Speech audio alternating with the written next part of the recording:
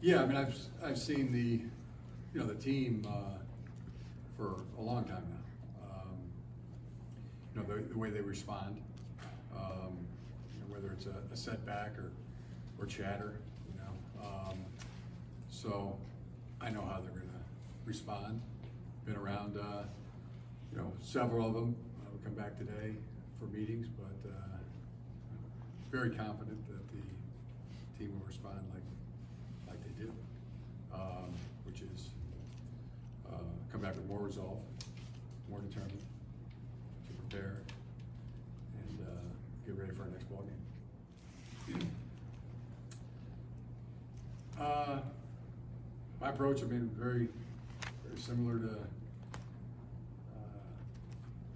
a fighter getting knocked out. You get up, referee wipes your gloves, and you come back even more determined, with even more resolve to prepare, to work harder, to find a way, to finish, and to win.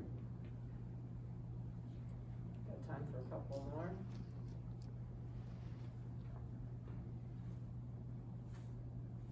Larry?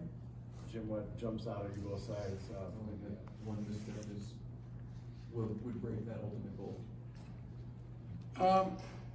Yeah, I mean, the Michigan football team, the 2021 team, is going to be defined by what's already taken place, and what they do this Saturday, what they do the Saturday after that, the Saturday after that, and the Saturday after that.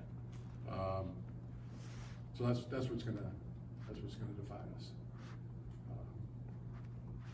So our resolve is to get back to work and get prepared for this next opponent. So that's why I woke up today, determined, to attack, and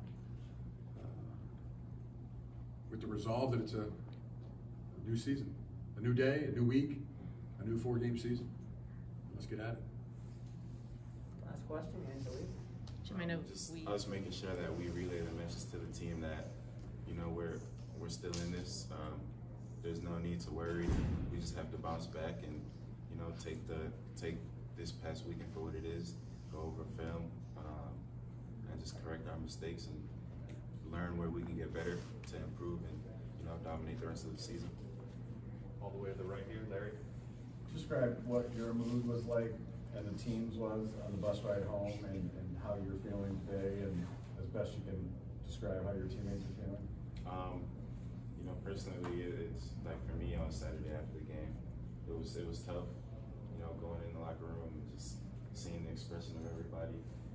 It was tough in the moment, but over the weekend, I kind of just looked at it, watched a little film, rewatched the game a little bit, and just realized that we have a lot left in us as a team.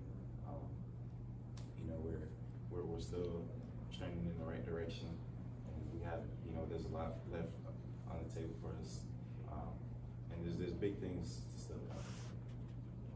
Right here, Ryan.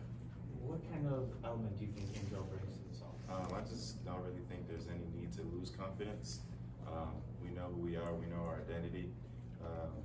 We just have to, just continue practicing harder, and just understand that our level of execution just needs to increase that much more to get to where we want to be. Okay. Thank you all for the time. We're going to keep I felt like it was just like a time of get everything out, because Indiana's coming, and they're not gonna matter. It's not gonna matter if we're stuck on Michigan State or not. So it was just getting it out for me. I gave myself 48 hours from the game up until now. So it's out of my system. I'm just ready to play Indiana. Staying on the left side, Aaron. What was your comment today? What did that mean that you called it today? What do you expect? I was ready the message just to be like, we're still in it. Like, it doesn't matter if we lost or not. We've been here before. So it's like not an issue with us. So I'm not really worried about it. I just want everybody on the team to be on the same page. We do have time for a few more highlights. But everybody's saying like our season's not over. I mean, we got one loss. We just got to win out from here on out. I mean, because Ohio State has one loss and they're like talking about in the playoffs still. So I mean, like, we can control our own destiny. We just gotta stay positive, keep the same mindset we had when we were winning, we didn't lose, whatever like that. We'll be all right. All right. Thank you all for your time today.